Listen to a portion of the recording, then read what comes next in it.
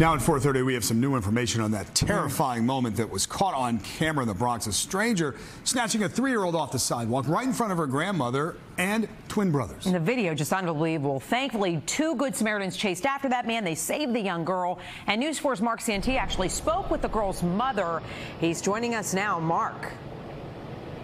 Natalie, 3-year-old Lily, she's just fine. Her mom told us she was not injured, but mom, as you can imagine, very shaken up after what happened on this busy corner yesterday afternoon. A 3-year-old girl snatched from a Bronx street corner. He grabbed Lily, started running with her. Mom started screaming and started running after him. He didn't say nothing to my mom. He didn't say nothing to kids, nothing. He just grabbed her and started running. Lily's mom asked not to be identified, but she tells us Lily, her twin brothers, and grandmother were returning from the park when police say Santiago Salcedo threw a blanket over Lily, grabbed her, and started running. He just went like this, grabbed her, and just took off with her. Like, you know, like she was like a toy. Sweeping here at the corner of Tremont and Bailey, Fermin Bracero dropped his broom and went after the stranger. When I heard her saying, "He's taking her away, he's taking her away," you know, taking my granddaughter away.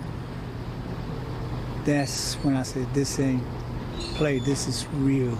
In new video obtained by News 4, you can see Salcedo drop Lily and walk away. Police arrested Salcedo a short time later. Law enforcement sources say he was wrapped in a blanket and sleeping in front of this shuttered restaurant.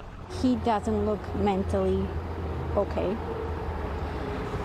If he's not mentally okay, I want him to get help. I don't want him to go to the jail because jail is not a place for him. They will make it worse for him and it's not going to help him at all. Back here at the BP, Fermin gave the children lollipops to calm them down. And when Mom got back home, Lily said something that brought her to tears. She told me a couple times, "Mommy, I love you. Mommy, I miss you."